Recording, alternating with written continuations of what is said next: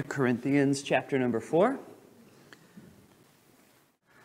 All right, Pastor Eric is in Pittsfield today, preaching at Journey Church. Praying for them. They still have not found a pastor, but he'll be filling in there this morning, and you may see him depending on how long I preach today. All right. Let's go to 2 Corinthians 4 and 1 through 5. So we've been in this series, Real Church, and what we're looking at is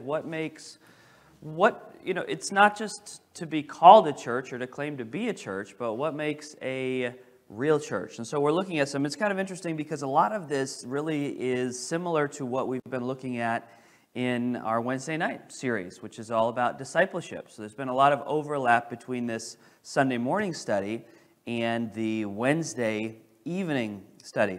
So today, though, the theme is real labor. What comes to mind when I say labor?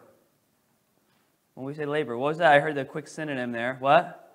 Work. Work. He said it like that. Work. You weren't like, work. Work.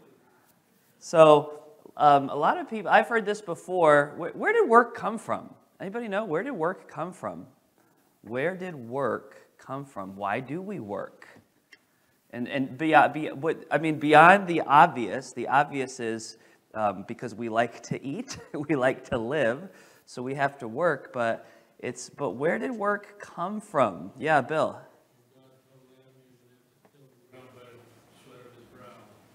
Okay, when God told Adam that he had to till the ground by the sweat of his brow, is that correct or incorrect? Is that where work began? Incorrect. Boy, you got disputed. Hang on. So he says it's incorrect. That is not the beginning of work. I saw Deborah was shaking her head in the back too. You disagree with that too? I think they were tending to their garden with that. Well, so what is the beginning? Adam seems eager to... Well, I was just going to say, God gave Adam a job to name all the animals. That's work. Yeah, what are you going to say? Creation. That is the beginning of work, is creation. Who is the first worker? Who is the first worker? God is. Now, I know you don't believe this, but there are some people that... No, I'm not making a joke. What I'm about to say, I know you're not making this argument, but there are people that say, well, work is part of the curse. But that is not true at all. In fact, the curse on work is what? That it's going to go from work to... How did you say it, Travis? Work, yeah, it goes to work. So that's the curse, that we work by the sweat of our brow, that it becomes difficult, it becomes hard. But this idea of work and accomplishment, because is there not something satisfying about the accomplishment of work and achieving? And when you get done and you can look back and you can say, wow, I put the work in and I got the result from it. So I just wanted to begin with that idea that we are created as working creatures. We work through, well, in what ways do we work? In what ways have we been created to work? How do we work? What is work all about? In what ways do we work? Give me a look over there. Yes? Well, some people work labor intensive, some people work... So some people work very physically. Very physically, some people work more on the mental side of paperwork, reading, filing, there's different degrees of work. Yeah, some people work very physically, some people work mentally or intellectually. We really all work in all of those areas, but what are you going to say, Frank? I'm retired, and I actually do not enjoy cutting the lawn, but after I cut it, I look out the window and I say, oh man, it looks really good. So there is enjoyment, and you can achieve from work. Yeah. Pretty much everything you do is work. Sitting here listening to you is not that you're boring, but that's part of it. It's a lot of work to sit here and listen to me talk. I'll tell you what, I appreciate that. Just listen to you. I'm just kidding. To sit, listen, and to take in his work. Well, that's a really good point, because some people, when they don't receive actively, they just sit there passively, and it's just like there's no work put in. Yeah. For some people, it's actually very laborious to sit and listen and stay tuned in. Yeah, it's harder work for some people, depending on, their temperamental makeup, the makeup of their brain, their neurological structure. Some people do much better when they can get active and they're learning in that activity. And this kind of learning is a lot of work. What else is work, a quality of work? Okay, now think about this. So God is the originator of work, okay? And work, it manifests itself in different ways in our lives. Now let me ask you this. What happens when we work? What happens when we work? Okay? That's a very open-ended question I asked. I realized you could go in a lot of different directions. So, yes, actually, your point about getting tired, that's not where I was going to go, but we'll come back to that later. What happens in... Yes? You get rewarded. Okay. All right, so now I'm getting a little... This is kind of the direction I wanted to go. What happens in the world when you work? There's a reward. That's one thing. But what happens in the world when you work? Okay, that goes in with the reward. Productivity. What do you mean by that? Things get better if you're working on something that Yeah. you're doing. When we work, things get better. Right? Right. Work is for... Yes? You have a sense of accomplishment. Yeah, absolutely. What else happens because of work? We've heard progress, accomplishment, things get better, there's a reward. Wife is happy. Your wife is happy?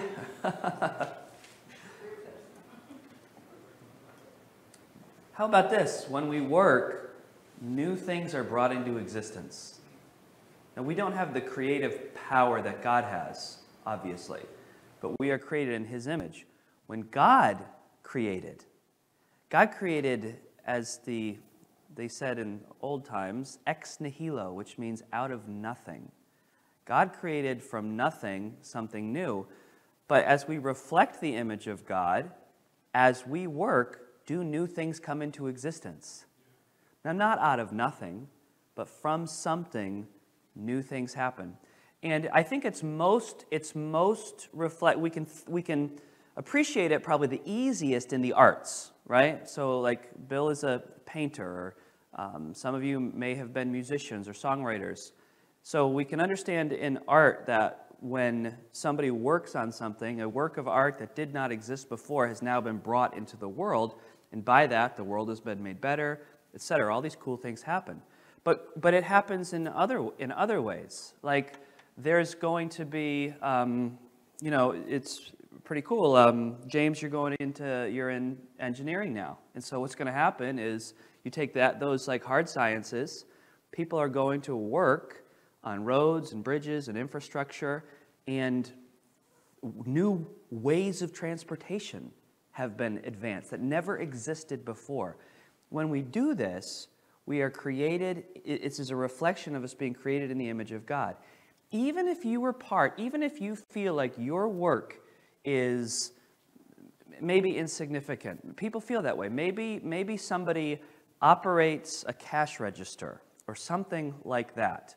But at the same time, your work, the labor that you put in, right, it is part of an organization that is supporting the advancement of new things. So we should think of our labor, we should think of our work as really a reflection of the image of God. It's a good thing, it should be embraced. And so obviously, today we're going to relate this to the work and the labor of the ministry.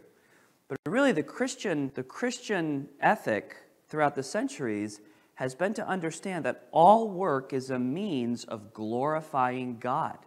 So in what you do, whether you're digging a hole and planting a beautiful flower, or you're inserting a bit of code into the program, you're creating something, you're reflecting God's image.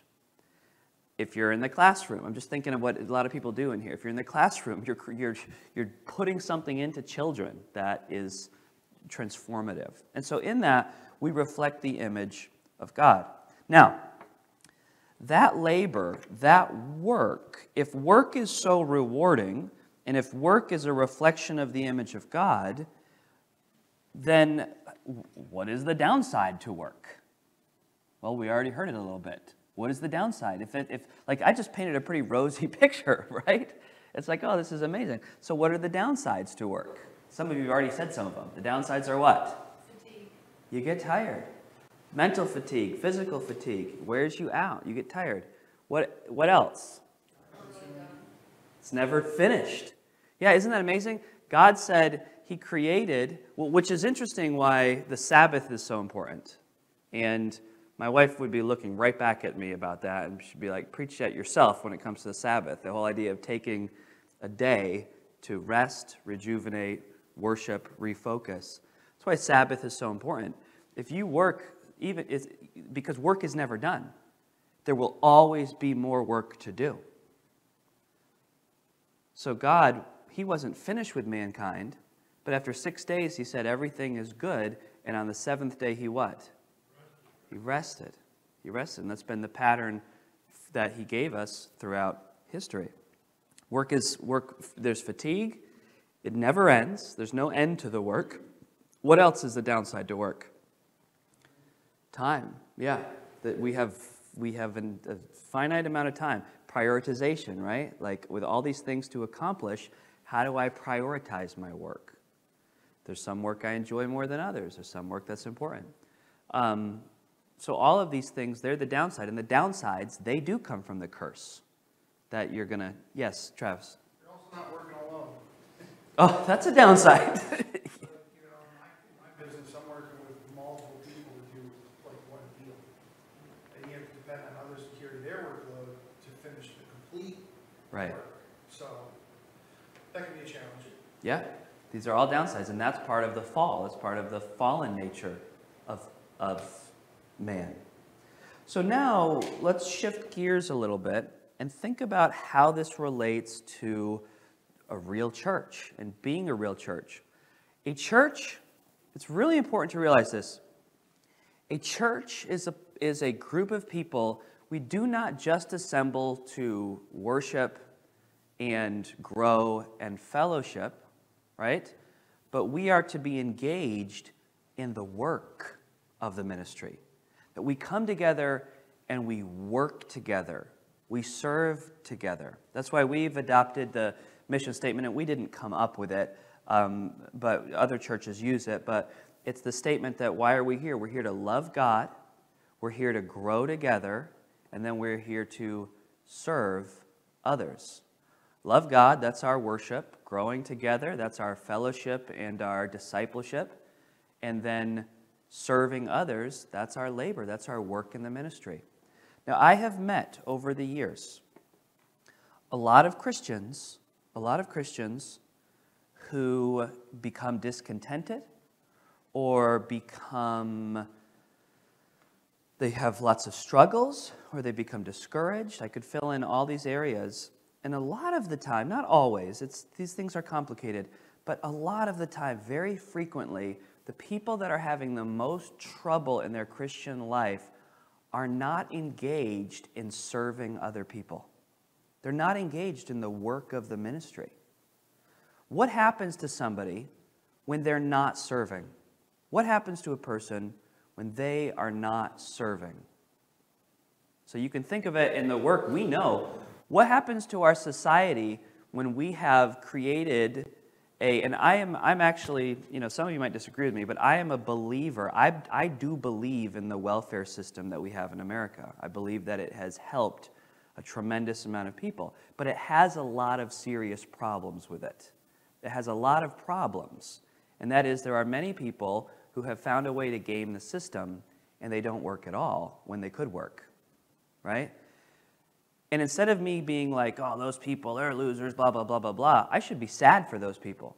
Because what happens to a group of people that don't work?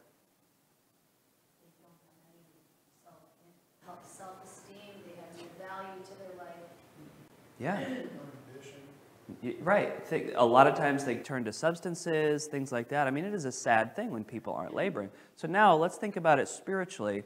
In the life of a local church, in the life of the body of Christ, what happens when people aren't serving, when people aren't laboring together? What happens? Ministry doesn't grow. Okay, so it affects the whole body, right? a lot of people say, boy, I wish our church had this. And I'm not saying here necessarily, though it could be. But a lot of people say, well, I wish we had this, or I wish we could offer this, or I wish this was part of our church. And it's like, well, we could have that if what? If somebody did it. If somebody got involved and did it. So yeah, so Jim is right. If people don't serve, then something is missing that God intends for the church to enjoy. Something's missing if people aren't serving. So 100%. What else happens to Christians who don't serve? What happens to Christians, Deborah?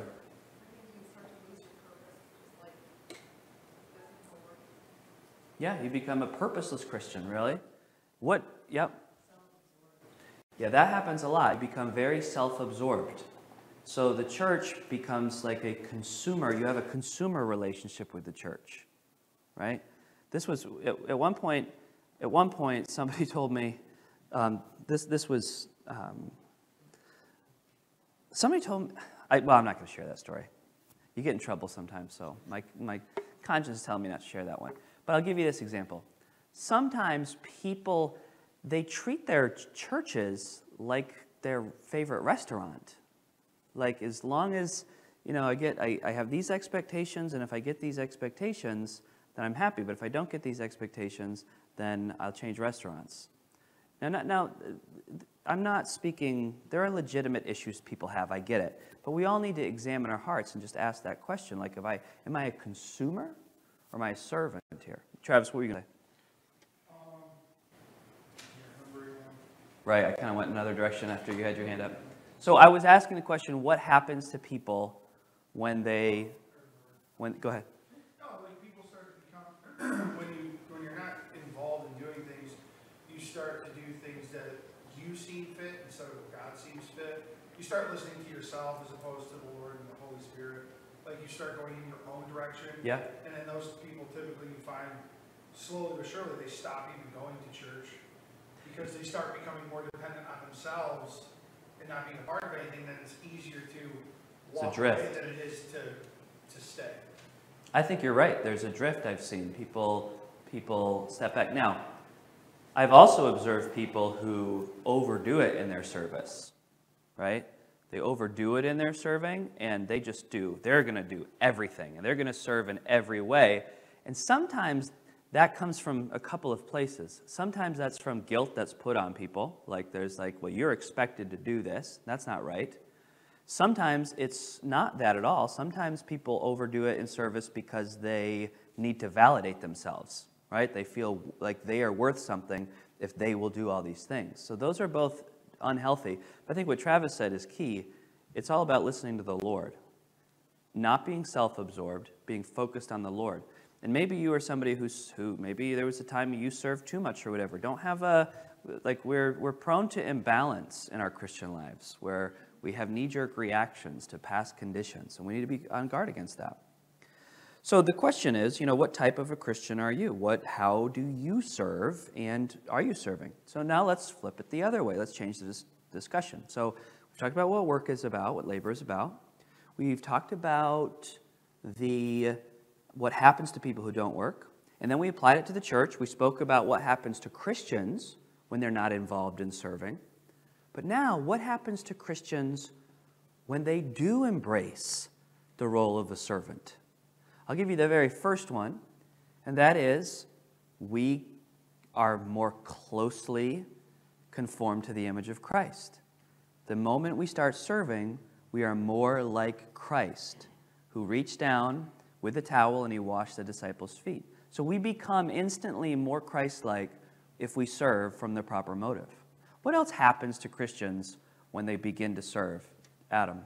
I would say you kind of build a community with the people in your church, and you develop kind of a oneness with them that ultimately pushes the ministry forward. That's huge. There's a synergy that happens. Because when you serve shoulder to shoulder with somebody, you are invested with each other for the sake of the gospel. And so your bond gets tighter. I would agree with that. That's really good. And then things advance exponentially. It's just like if you've ever served at camp. How many of you have ever served at like youth camp before? You've done that. And you can remember, you go back and you just don't remember the service, but you remember the closeness to the people you were working with, right? There's a bond that happens there. It's really cool. And the same thing can happen in the church as we serve together. What else happens to a Christian who gets involved in serving? Frank? There's joy, fulfillment. Yeah, whenever we obey what God has designed us to do, we're going to experience joy. Travis? Sense of like family. Yeah? Outside of like your immediate family, like it's a sense of family because you all have one purpose together. Yep. You know, you're serving the Lord, so it's always nice to be able to lean on others doing the same activities and to be able to share in that. Absolutely. Growth, Yeah, personal growth you're talking about. spiritual growth. Yeah. Spiritual growth. What else happens? Let's zero in on that one for a minute. In what ways do we experience spiritual growth when we serve? Deborah? Your faith grows because sometimes you have to step out of your comfort zone. Yeah. How many, I mean, like, Bethany? It's like an iron sharpening iron kind of thing. So you're working with people in the ministry together. You're talking about things, spiritual things. You're have that community where you're discussing those things frequently. Right, and they have real world consequences. It's not just theory, right? You're doing it. I think also with the iron sharpening iron and the growth and the faith, we end up doing things we never imagined ourselves doing. Like, we end up having abilities and talents that we never, ever would have imagined that we could do because we just got involved. And then other people spur us on. Like, have you ever been challenged by somebody else's commitment and energy that they put forward? Where you're like, man, look at how they're involved. Look at what they're doing. If they can do it, maybe by God's grace, I can do it, right? I know that sharpens me. Like, I have a lot of pastor friends that I look to and I follow them, and that has an impact on me. It's like, man, if they can do this, and it's not a comparative thing in an unhealthy way, but it's a healthy iron sharpening iron to say, hey, if this can be done here, why can't this be done here? If that can be done in that person's life, why not in my life? And so we've started that now with some of our young people. We're getting them involved in different ways, working with our children's ministry and things like that. And it's really good. It's really faith building in their lives. Any other thoughts on that, on what happens, Adam? I would say spiritually your relationship grows closer to God because when you're involved in ministry, I think someone said it, but there's things that you put aside in your daily life or whatever that you put towards that ministry. It's you're doing something that's bigger than yourself. It's like a fast almost, right? Like you have to sacrifice maybe some vacation time or some recreational time, or you have to sacrifice some money-making opportunities. You have to set something else aside and you give it to the Lord in this act of service. It's really worship, and yeah, these are really good things. Anybody else? What happens when a Christian serves? His self-worth is improved. Your self-worth, yeah, that's a good point, because you'll see God using you as opposed to just thinking about things. It's in real life, your value is there. Like you are being used to impact somebody else. That's going to increase your self-worth and your view of yourself completely. Well, let's look at just these few verses. We've taken up most of the time, but we have about 10 minutes. So let's see what this passage says about it. So I want you to look at 2 Corinthians 4 and look at verse 1. Therefore, seeing we have this ministry. Now that word ministry, if you like to circle, underline, mark, whatever, that word ministry right there, we have the wrong idea usually when we see that word. What is the wrong idea that we have when we see that word? What do we think of? Who said something? You think of missionaries, or what else maybe? You see ministry. We have this ministry. Pastors. Yeah, like professional ministers almost. We think they are in the ministry. Well, it's not the ministry, it's just ministry. To minister literally means to serve. Who were the ministers? The ministers were people that would wait tables. It's just like when you go to a restaurant now, we don't call them waiters and waitresses anymore. Everybody is called a what? Yeah, what was that? A server. Everybody's called a server. They're a server. That's what ministry is.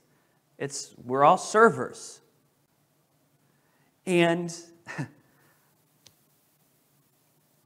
you could think of some funny illustrations if you just use the restaurant example of a server at a restaurant and what their place is and how you interact with that person to understand your role as a Christian. But we are servers. And so Paul says this. Paul says he's been given a ministry. Now, the ministry, so this first point on here is to recognize our role and the fact that it began at salvation. This ministry it's because we have received mercy. And because of that, he says, we faint not. What's he saying there? We faint not. We're not going to what? We're not going to burn out. We're not going to quit. We're not going to throw in the towel. Because this was given to us at our salvation.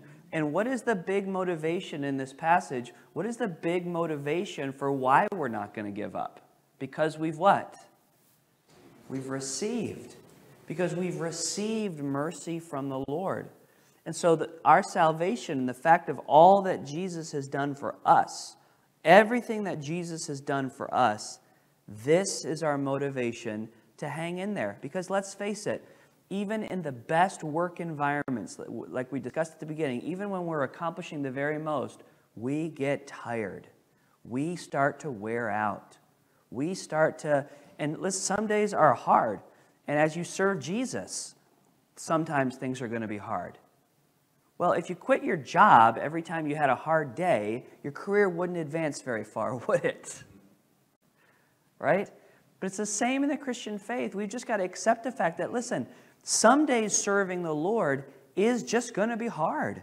It's going to be difficult. Things aren't going to turn out right. The people that you work with, just like in your job, the people that you serve with in the church aren't always going to be just how you want them to be. There's going to be conflict. There's going to be friction. There's going to be opposition. There's going to be some difficulty, but it's worth it. Because the service, the ministry, is not about ourselves. It's about gratitude for the mercy that we were given through Christ Jesus. And so we serve him out of that debt of gratitude that we have for him. That role began at salvation, but it will be sustained by God's power. He's going to strengthen. He's not going to, as long as we're relying on him, there's power there. Now, part of this ministry comes from the right personal condition in our lives. Okay? It's very hard to be in the ministry of Christ, but also serving the world. Would you agree with that? It's very hard to be in the service of the King when you're living in the bondage of the world. So Paul says a true servant is someone who in verse number 2 has done what? What have they done? Verse number 2. If you're going to serve God, your heart of ministry is motivated by the gospel, but then what's your attitude going to be right from the get? It's going to be what? What is your attitude toward the world? You renounce it. What does that mean?